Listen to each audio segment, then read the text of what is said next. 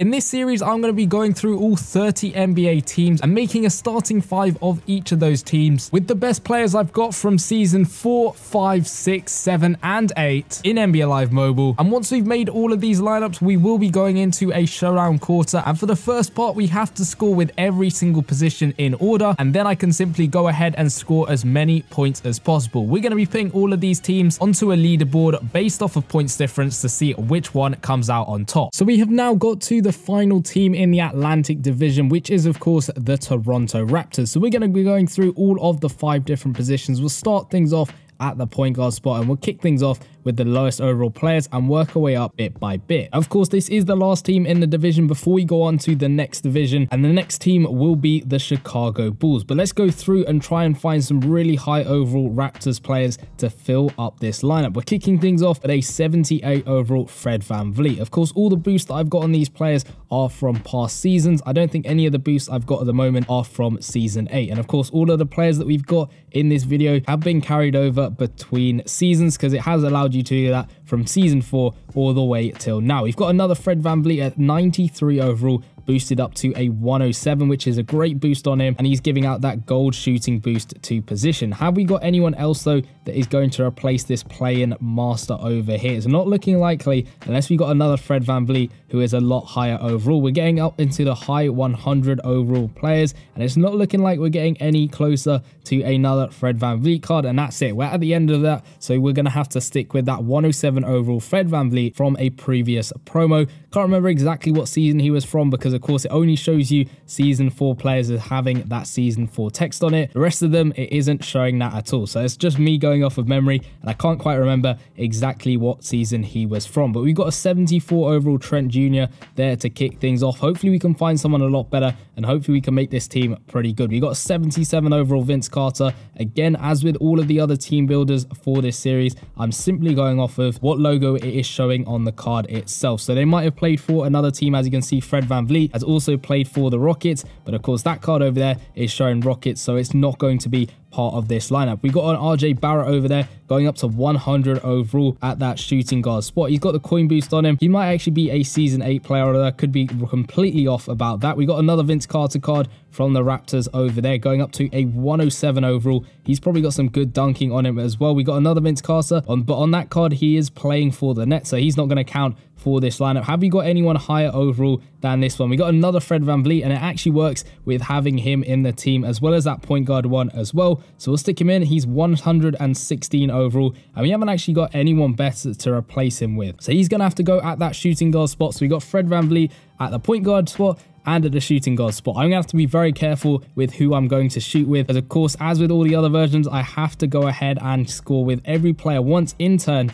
before I go on to scoring with whoever I want. But let's go on to the small forward spot and hopefully find a good Raptors player to help our lineup out a little bit. Hopefully it's not too bad because I do want to keep these high overall players going, and we have got a 90 overall OG Anunoby. He's going to be pretty decent to start things off, but again, hopefully we can improve on him as we go through all of these players. We're getting through them fairly quickly. We're up into the 90 overall players now. We got an 89 overall Scotty Barnes, which is going to be decent from a live pass in a previous season. We got a 92 overall Kawhi Leonard from the look back promo. I think that was in season 6. And we've got another Barnes over there at 96 overall. This is that one position which we do have quite a few of the Raptors players. Hopefully we've got a high overall one as well. Keep going through up to the 108s, 109s, now up to 111 overall players. And we have actually got 2 really high overall Toronto Raptors players. We got a Tracy McGrady going up to a 119 overall, but I think we're going to have to go with the claw over here. The 120 overall, completely maxed out on a lot of his stats,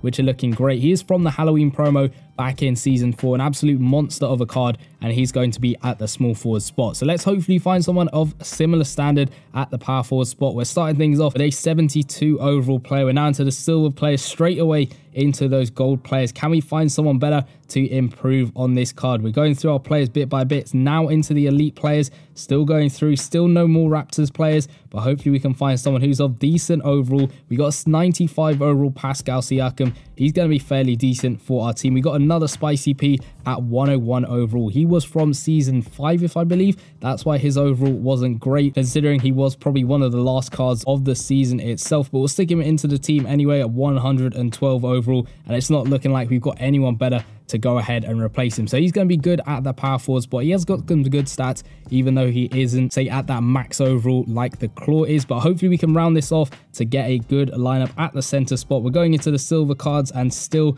not really anyone from the Toronto Raptors. Hopefully I've at least got someone to stick into the team. We're into the gold players now, still going through all of these guys, and we have not found a single Toronto Raptor player. But let's go through. We're now nearly into the 90 overall players, and still we're not looking like we're finding any of these Raptors. Where are they hiding? Are they all going to be at the very end in those high overall spots? We're up to 100 overall now, and still we haven't got a single Raptors player. We should hopefully have one, and we do. A 109 overall Gasol over there. He's going to be from season 4, I believe, from the World Tour, and he was one of those cards that did get a little bit screwed up with the artwork. You can see him being a bit stretched out over there in terms of the width, but he has got the brick wall ability. I have no idea what that ability does. Last time we saw abilities was, of course, in season 4, but this is the team for the Toronto Raptors at 114 overall. Of course, with all of these lineups, I go into a showdown quarter, I score through all of the lineups, going from the point guard all the way through to the center, and then we can do whatever we want. We're going to see exactly what this team can do.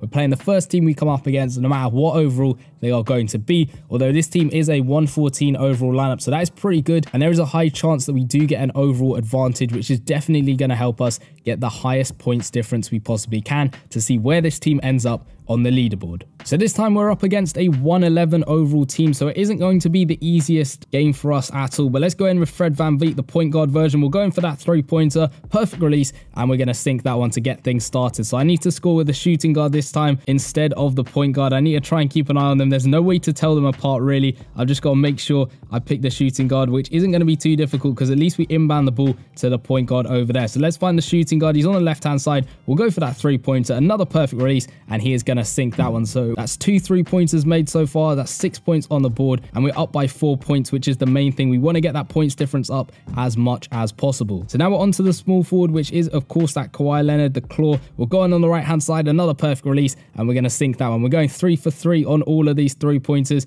which is a great start. We just need to play some good defense, get a couple of steals in to get some quick baskets. They're going to go in with Jackson Jr. He's going to miss that one. The Claw picking up the rebound. We got Spicy P. We're going for a dunk, and he is going to finish that two-handed slam off with a maxed out dunking, which is absolutely insane. So we're up by 9 points. Can we get the ball back? We do with Fred VanVleet. We need to score with our center now, which is, of course, that Gasol. So let's play it to him. He's got the brick wall ability. We're going for that 2-pointer, and he's going to sink that one. So that's all 5 players. Got a shot made down, and we're up by 11 points, which is really good. We've got plenty of time left in the game. I reckon we're going to try and score a lot of 3-pointers with the Claw because his 3-point stat is really good. But we need to get some good defense in. We'll hit that brick wall ability. I don't know exactly what it does, but we get the steal there with Fred VanVleet. Let's run it up the court. We'll play over to the Claw on the right-hand side. We'll get that perfect release for 3. And unfortunately, he's going to miss that one, but Gasol's going to pick up the rebound, and he's just about going to finish that layup off. He's got a maxed out layup, which is really good. We got that another brick wall ability. Again, I have no idea exactly what this ability does. It doesn't really seem to be working, but we get the double team,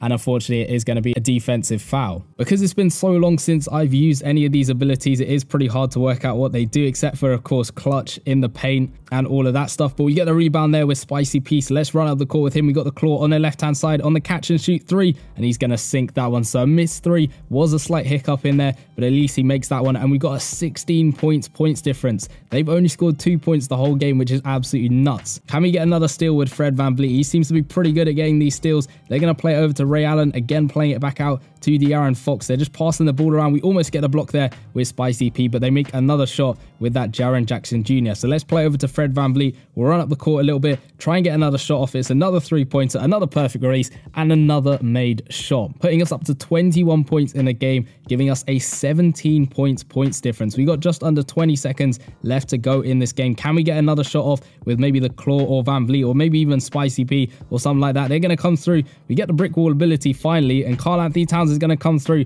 catching the rebound and finishing off with that windmill dunk. So we got about 7.6 seconds left in the game. We'll play over to Spicy P. We'll try and get a 3-pointer in with him if we can. We're going from the right-hand side, a little bit challenged, and unfortunately he does miss that one. So we end off the game there with a fairly decent lead, winning 21-6, which gives us a points difference of 15 and sends the Raptors to the top of the leaderboard. So now the Raptors are at the top of the leaderboard. It's going to be really interesting to see what other team can knock them off that top spot. It's already getting a little bit crowded there at the top with a bunch of teams at very similar points difference. But next up, we are going to be making the Chicago Bulls. So make sure you're subscribed with notifications turned on so you don't miss that video. And if you want to go check out all of the other team builders I've done, not just in this series, but in the game itself, I've done things such as the Alphabet Squad Builder, the Franchise Team Builder, a bunch of different team builders. If you want to go check them out, the playlist should be popping up in the bottom left-hand corner, and I'll see you guys in those ones. Peace.